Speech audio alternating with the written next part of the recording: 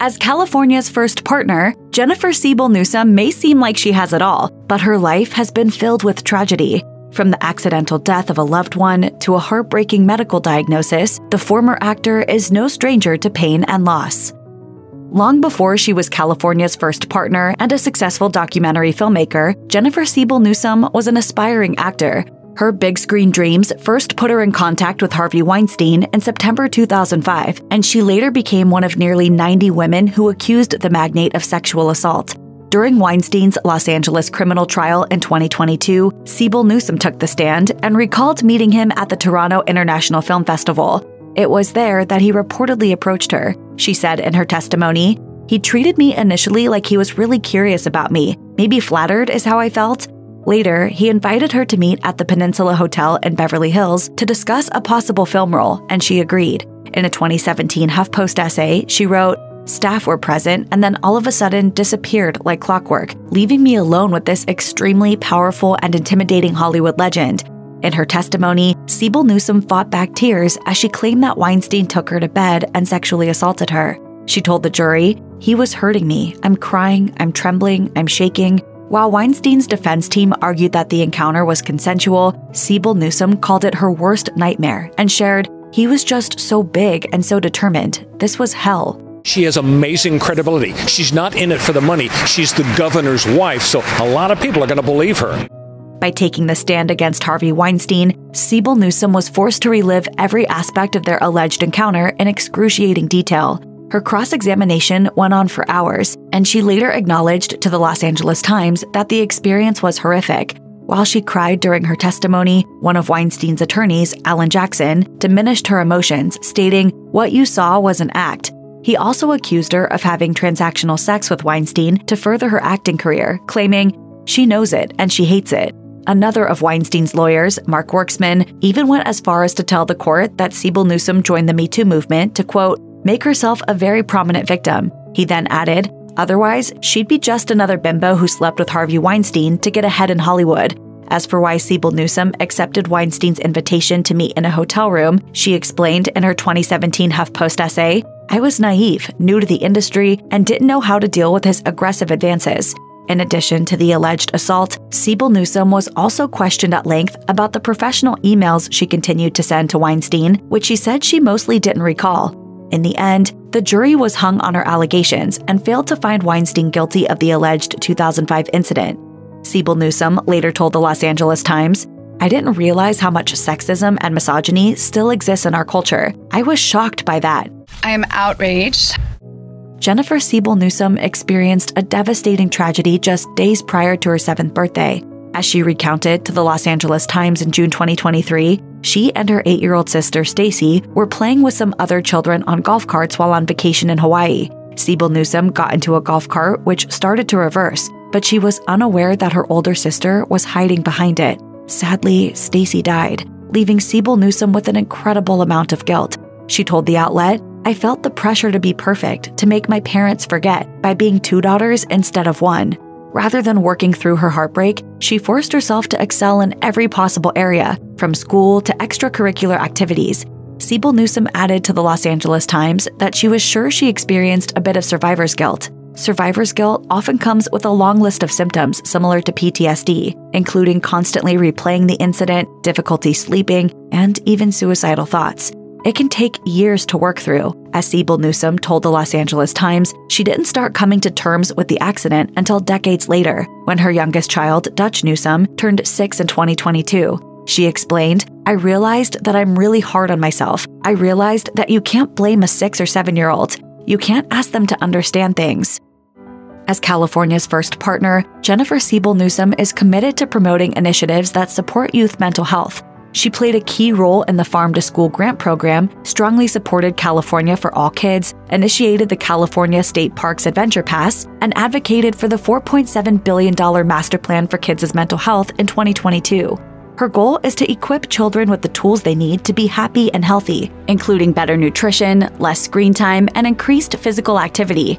As she told the Los Angeles Times, her drive stems from her own painful childhood experience. Siebel Newsom told the outlet, "I'm sure in my subconscious, it's like I have to make up for that loss, and I have to do something to improve other people's lives or have an impact. Indeed, as Siebel Newsom told EdSource in 2022, she first recognized the importance of mental health resources after her sister's death. She recalled to the outlet, "I think we went to therapy once after my sister died. And then it was like, move on, everything's fine. We're just going to pretend like nothing happened." Elaborating on her personal connection to the cause, she explained to Inside the Issues in 2023, "I found myself looking for support and ways to heal my own anxiety and sadness and pain and hopelessness. Ultimately, she found solace in being outdoors."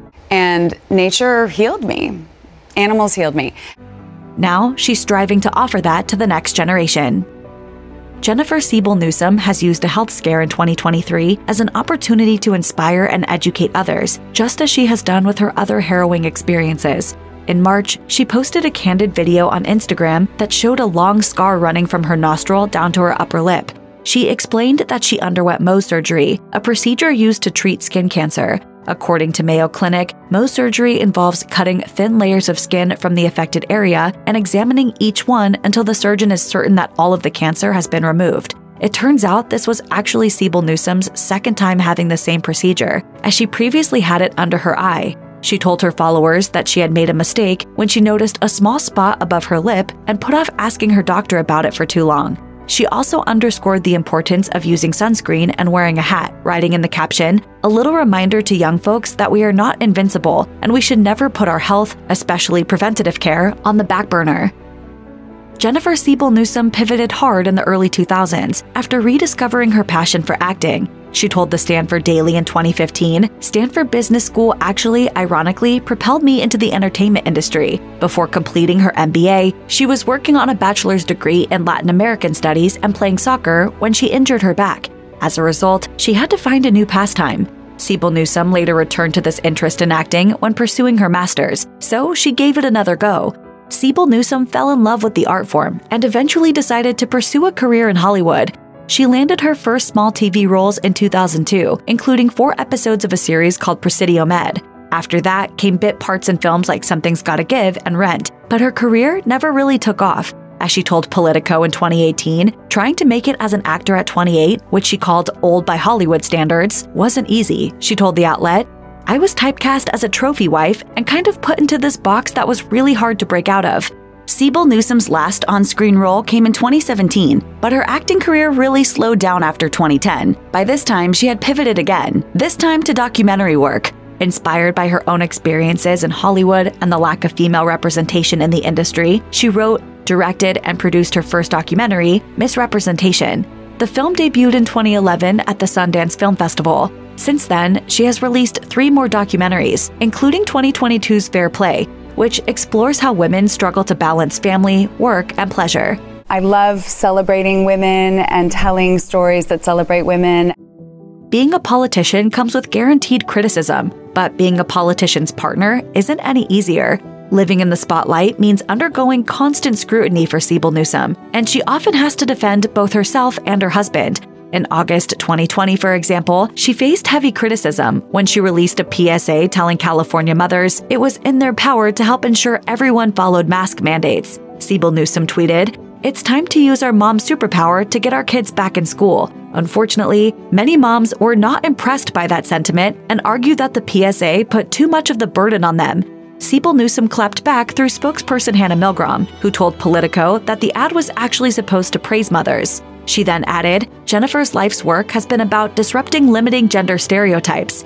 Siebel Newsom was similarly berated when she tweeted about running out of toilet paper in 2020 and was ridiculed by folks who argued she was privileged and had no right to complain. However, it's not just her actions that are constantly being scrutinized. California's first partner has also had to listen to critics slam her husband. In November 2021, she finally had enough when Governor Gavin Newsom was questioned for suddenly pulling out of the United Nations Climate Change Conference. In a since-deleted tweet, she shut down her husband's critics by writing, "Please stop hating and get a life."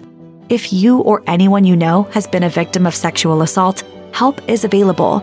Visit the Rape, Abuse, and Incest National Network website or contact RAIN's National Helpline at 1-800-656-HOPE. That's 1-800-656-4673.